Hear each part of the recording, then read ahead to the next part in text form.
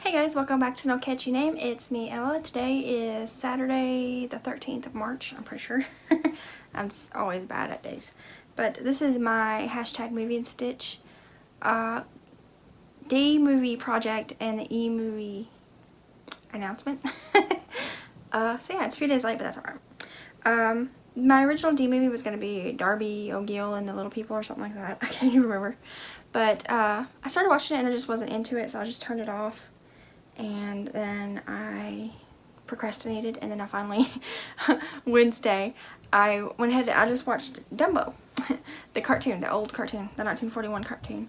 I have seen the newer movie that came out in like 2017 or whenever, and it's pretty good, but I wanted to watch the old cartoon because I hadn't seen it in forever. So yeah, so I just picked Dumbo. I think most people know what Dumbo's about, a little elephant that's born with giant ears and can fly with his ears.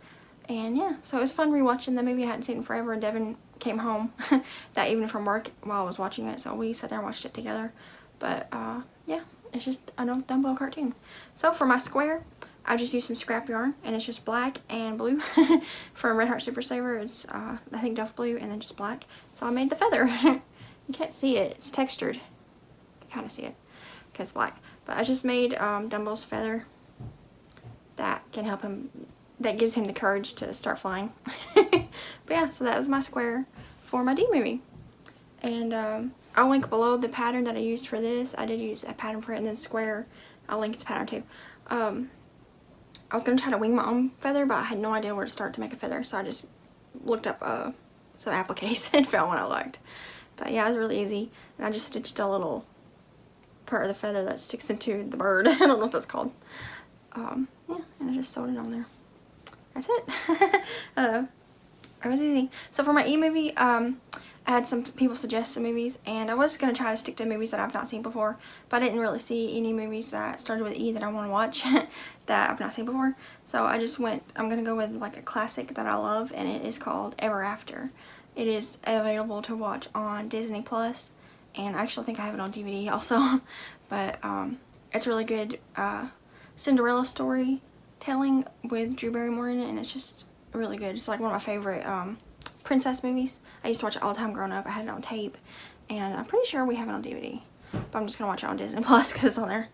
But yeah, so Dumbo, I rated it 5 because it's just Dumbo. It's just a Dumbo cartoon, so it's always good.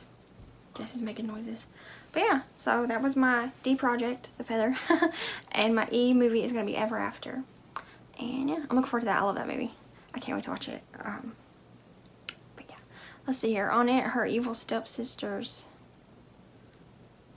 Is that the... No, I'm thinking of Elle Enchanted, which I also love. Oh, I could have done that too. But yeah, I haven't seen Ever After in quite a while. A few years at least. I don't... Actually, probably longer than that. 9 or 10 years, because I don't think I've watched it since me and Devin's been together.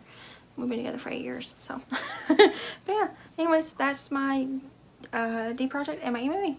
I'll see you guys in a couple weeks, hopefully, to show you my Ever After themed square. And yeah, bye guys.